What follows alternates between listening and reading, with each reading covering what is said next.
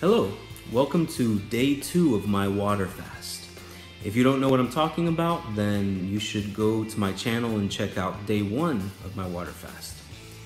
And so, I continue on today. I've gone through more than 24 hours of fasting. How do I feel? I feel good. I feel great.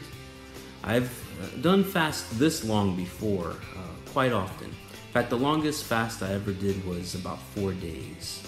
This one is going to end up being about 5 days. I hope to end it either Monday night or Tuesday morning, because I have work Tuesday morning and my work is very physical and I might not be able to continue on fasting. That being said, I might, depending on how I feel on Monday night or Tuesday morning, I might continue to fast. Now, a lot of people might question fasting. Some people have even told me, oh, I can't go a couple of hours, 2 or 3 hours without eating. That's impossible. And it's understandable, you might feel that way based on what you're used to, your eating habits. But in reality, fasting is a common thing. People go weeks or even longer fasting. It's been said that you can only go a few days without water and maybe 2 weeks or so without eating. But the truth is, people go longer than that. The Bible isn't fiction when it mentions about 40-day fasts. That is possible and people have done it. But also, you can look it up on the internet. In the 60s, there was a study done on a man. He was 27 years old. He weighed 456 pounds. A big man. He wanted to lose weight. He wanted to get down to 180 pounds. And he decided he wanted to do it by fasting. So under a doctor's supervision, he began to fast. For 382 days, he ate nothing. He drank water. He had sodium, potassium supplements. Also, it was mentioned on occasion he would have coffee or tea, but without sugar. So that's basically water. And he did this for 382 days. And so he went from 456 pounds to 180 pounds. I know you're wondering, how did he survive? How did he feel in the end?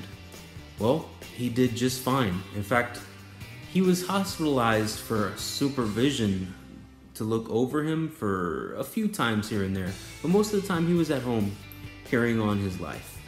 And there were a few oddities in his stats after the fast was over, but those quickly subsided. Those went away as he began to eat again.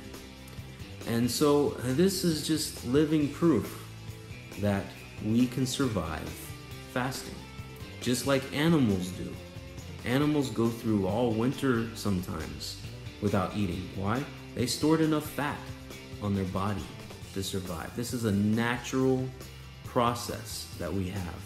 And the truth is, if you're fat, if you eat a lot and you're overweight, the truth is, your body is ready to fast. Your body has plenty stored up to survive. Now, I'm not recommending a 382-day fast, no. But try some smaller durations. You try a 12-hour fast of the day on occasions.